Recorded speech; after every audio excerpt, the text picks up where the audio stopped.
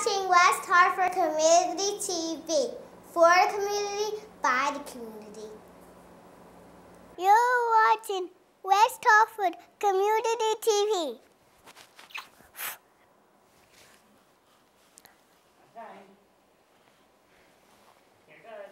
Okay, can I get off? You can get up.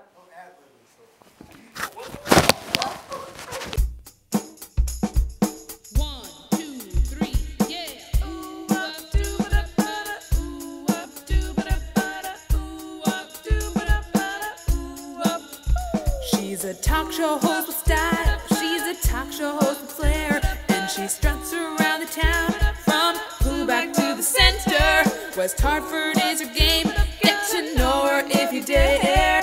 Where in West Hartford is Adelle Clark? Tell me where in West Hartford is Adelle Clark?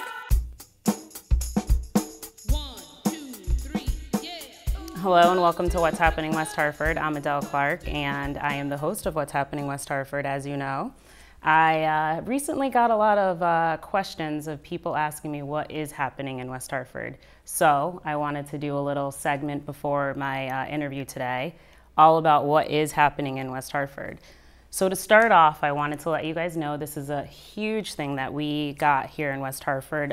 Family Circle, the magazine, voted us number 6 out of 10 towns for we are the sixth best place to live for families. And they came up with a little motto, which I think is absolutely hilarious. And you want to know what they voted us as? Our motto is where city style meets village charm. So we're a little bit city, but then at the same time, we're a little bit of village.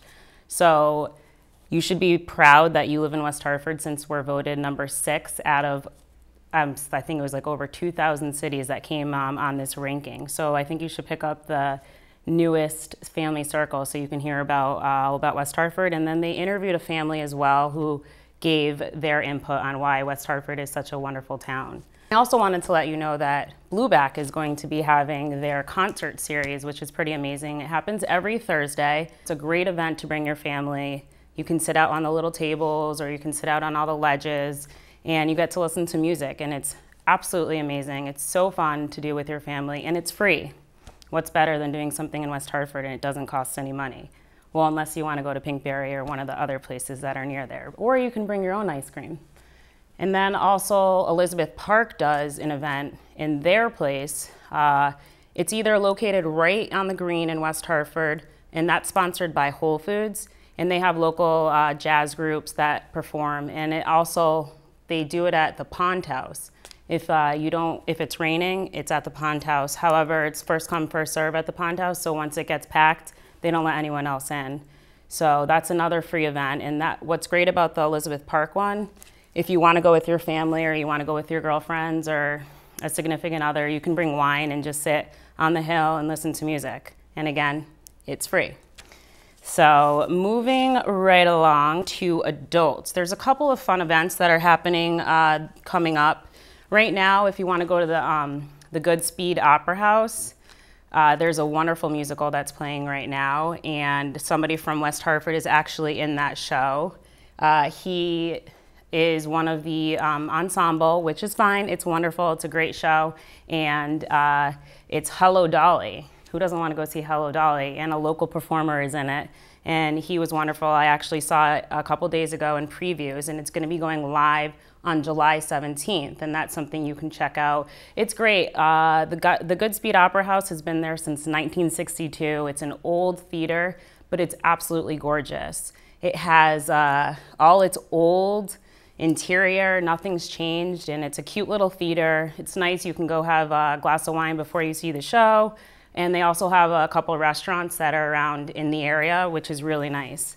And then there's also the Winter's Tale, which is an outside Shakespeare that they're having at St. Joe's. And that runs July 25th through August 11th. So that's another little outdoor event. And moving on to kids. This is a great activity. I know with all the weather we've been having, the tornadoes, the hurricanes, and we get stuck in the house. I know we've been stuck in the house sometimes for 7 days, and we don't know what to do with the kids, and it starts to get a little busy. The DVDs don't work, the video games don't work anymore. These are activities, again, are free, and you can go to the library. This is Green Eggs and Ham, and it's a read-along. So for those kids that are going back to school and need to practice reading, this reads it along. So it helps you teach your child, and they're just listening to it. And by the end of the summer, they might not even need the DVD anymore. And it's educational, because I know we kind of get busy during the summer, vacation and camp and everything. We stay away from still incorporating education into our daily activities. And then this is another one. This is adding and subtraction, but it's like a rock one. So again, it's got the audio CD and the book. So you can put this on, sit down with your child, cook dinner, but still your child's learning. So I think that these are like great activities for children to learn and be busy. And there's one other activity that just started. I believe it opened last week, and this is on New Britain Avenue. It's one of those like trampoline parks. It's not a bounce house. It's a huge stadium size full of trampolines. And then they have like a pit with styrofoam material in it, so you can jump off the trampoline into the pit. And then just going forward into my next interview, Durelle Brown is a local basketball star who has his own camp at the Mandell JCC. And this is a great camp. It's again, if you catch this towards the end of the month, you won't be able to sign up. But this camp runs from July 15th to the 19th, and then also July 29th to August 2nd. So you'll have to catch that, but you can sign up. It's still open. And Durelle Brown is going to be my next guest. So I hope you enjoy. And just to let you know, if you want to sign up with Durelle, he does personal training for kids, which should be pretty fun for a child to have a personal trainer. What's better than that? So this is exactly what's happening in West Hartford. So if you have any questions, just email me, or you can go on my website at what'shappeningwesthartford.com. Thank you so much.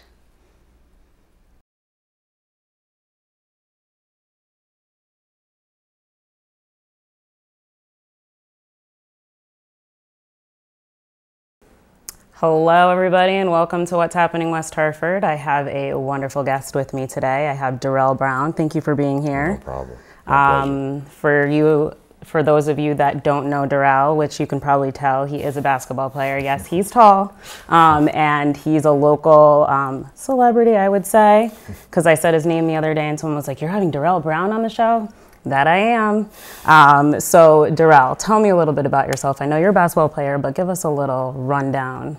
Yes, born and raised here in New Britain. Okay. I went to grade school in Hartford, and then I went to Kingswood Oxford School in West Hartford. My pride and joy. And then after 4 years there for high school, I went to Manhattan College in New York. Okay. 97 to 2001. The school isn't in Manhattan, it's in the Bronx, which a lot of people don't know. It's actually in Riverdale. And after my 4 years where I played basketball, obviously, 4-year player, 2-year captain, I went on to play basketball professionally overseas. Oh. Everybody can't play in the NBA, even though it was my dream. And you know, my goal was just to get out of basketball what I put in, you know, and let basketball work for me. And for 10 years, I had a great career, and I loved every single bit of it. You know, I got to see places and travel and get paid for it. You know, I played in Spain my first year out.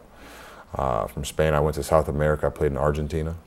Wow. And then to Holland. I went back to Europe for a year. Then I went to Brazil. A couple of years in a row in Argentina, and then another year in Holland. Then I finished up in Brazil. Wow. You know, so it was a great career where I learned a lot, you know, on and off the court. You know, how to adapt to different cultures and different languages. I learned Spanish in high school. I didn't necessarily learn it well, you know, but I took the classes, and through my time living abroad and trying to adapt and live a culture, I actually retaught myself Spanish and learned Spanish, speak it fluently. And living in Brazil, I learned Portuguese. A lot of people don't understand Brazil speaks Portuguese. Yes, you know, for the Olympics coming up. Absolutely. That's what you need to study. World Cup and Olympics, I'm hoping to get to both. We'll see. I got family and friends down there. But yeah, so I semi-fluently, I can really write Portuguese well, Brazilian Portuguese, because there's a difference. I speak it pretty well too, I can get by. but it was just a, you know, a great experience. To be engulfed in that language and absolutely. play the And, sports. You know, because we're not always, you know, over the last 15 or so years, we're not always looked at as the best country for, you know, whatever political reason.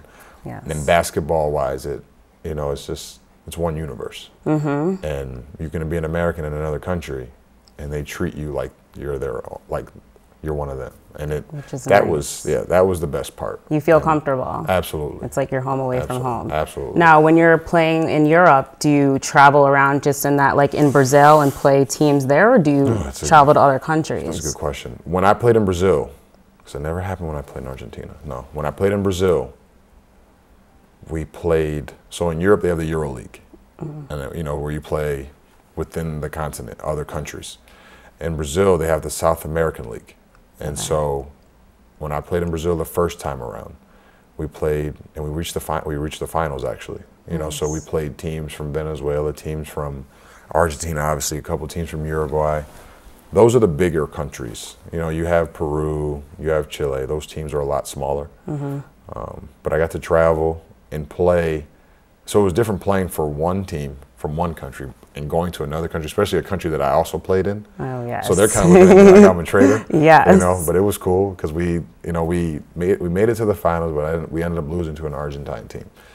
And I played well, and ended up getting picked up by that Argentine team the next year. Okay. You know, so the best part about the intercontinental play is, well, not intercontinental, but within the continent is other people see you, and you get like drafted into other places. And so it's, you know, you're always, my mom told me once, you're always on your job. You know, you have to be. You never know who's watching. So it was definitely a great experience. And again, you have that second option. You know, you said not everyone goes to the NBA, but you probably had just as much fun being in another country. And don't get me wrong, I would, if I could do it over again, you told me I'd make the NBA, I'd love it. Sure. But the opportunity that I had was priceless. Sure. You know, now, you know, like I said, hopefully I'm going to the Olympics and the World Cup, and that's because of the friendships I made while I was playing. You know, and one of my teammates, actually a Brazilian, came up to visit my other teammate who was an American, and I didn't get a chance to see him because our timetable didn't match up, but you know, like, they can't wait to see you.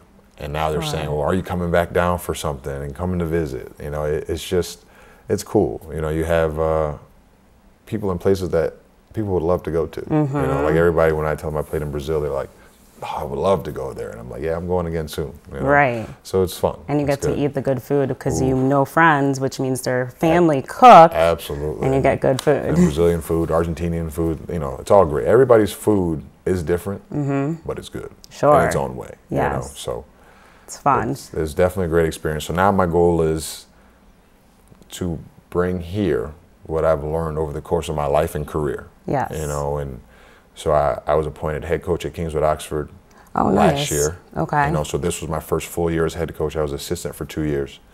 And my kids are great. You know, I just left practice. I love them to death, and they work hard.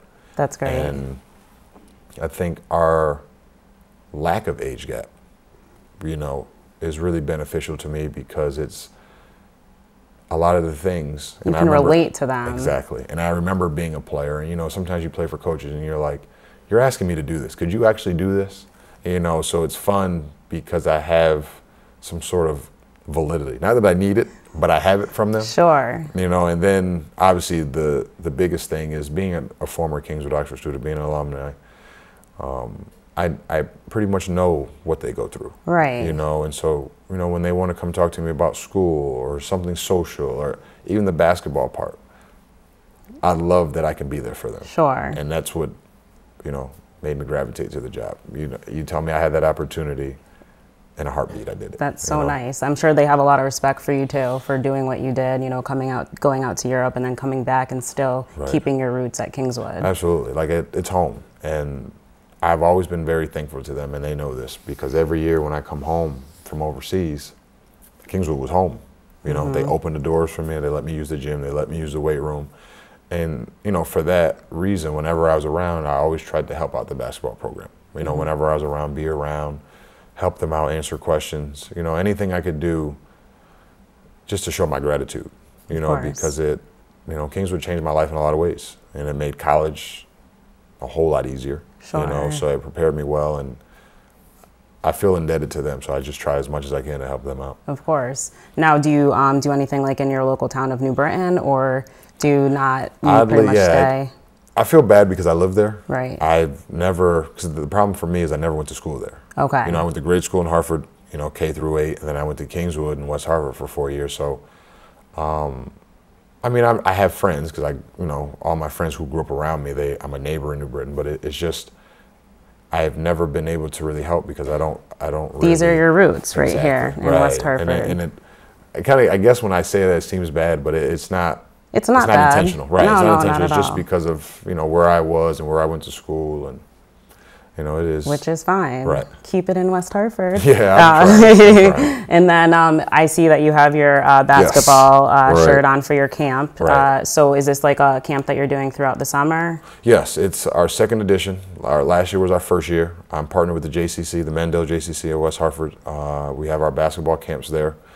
It's 4 weeks.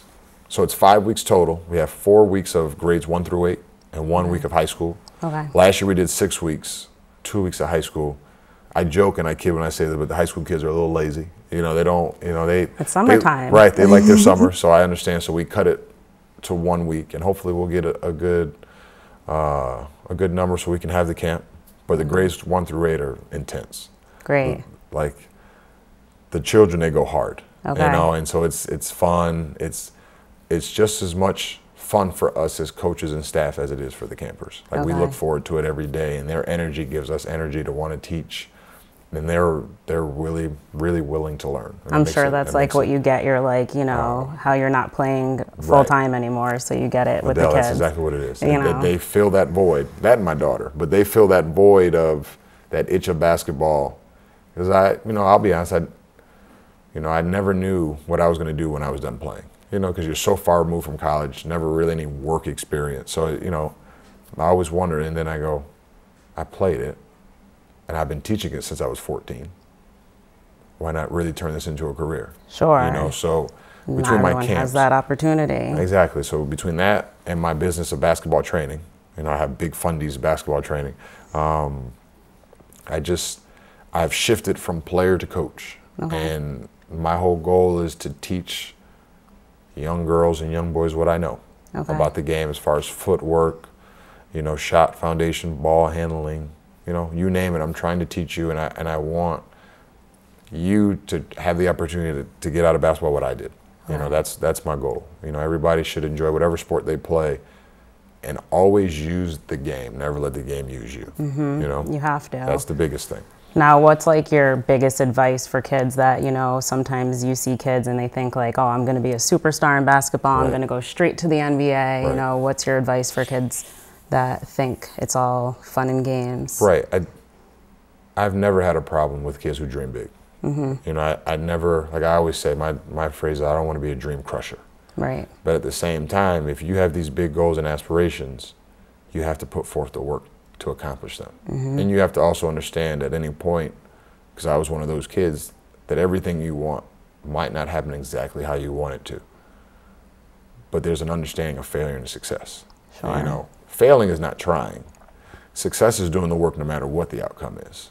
You know, and so if the kids are dedicated and they are willing to go through the process, the ups and downs of it, you know, because there are tons of ups and downs, they're not just ups. And they're willing to fight and work hard. That's all you can ask for. And that's what I tell my kids. We're not result oriented at KO. We are process oriented. Makes sense. You have to build towards something. You know, so we have short term goals, obviously, but we have long term goals as well. So any kid who has driven, not just for basketball but anything, you got to be dedicated. You got to have passion for it. You know, that's the one thing I always preach. It's very important, the passion, and also you have to remember education too. Absolutely. And you had a great education going to Kingswood. Kingswood, and that's why I say I'm indebted to them. You know, and I'm not ashamed of the story because it was less about me as opposed as it was how difficult Kingswood was. You know, it wasn't easy at first. And I had a lot of catching up to do as far as the transition from grade school to high school. And so it set me back a little bit. You know, so at one point I was an okay basketball player, and then as I gradually got better, you know, you become a D1 prospect. Now people want to see your transcripts. and my grades early weren't great, but they were getting better towards my junior year. So senior year, it took a lot of work to become eligible for my first year of college. Yes. And that year, because let me tell you, at Kingswood, nothing goes on that they don't know about for any kid. There's 500 kids in that school, and they know every single kid and their situation. That's good. And it's great. And so, you know, once the faculty got word of what was going on with me, everybody tried their hardest, whether it was helping me with tutoring, whether it was study hall, or trying to find me to help me out. They made it happen. That's awesome. I did the work, but they helped, and they made sure. And that my gift to them was I go from not really struggling at KO, but making sure I was eligible and going through at the buzzer, per se, to getting a 3.2 in college. It's awesome. You know, and so it was something where that prep and the difficulty of the work at KO made college a breeze. Yes. You know, and that was with playing D1 basketball, where it's, you know, highly demanding and there's not a lot of free time. I never had a mandatory study hall. They never had to check my classes. God. You know, so it was, Kingswood taught me a lot. You. Absolutely, absolutely. And more academically than they did athletically. Right. And I love saying that. And I still preach the same thing now. We don't really have a grade limit to play, but my kids won't play if their grades aren't right.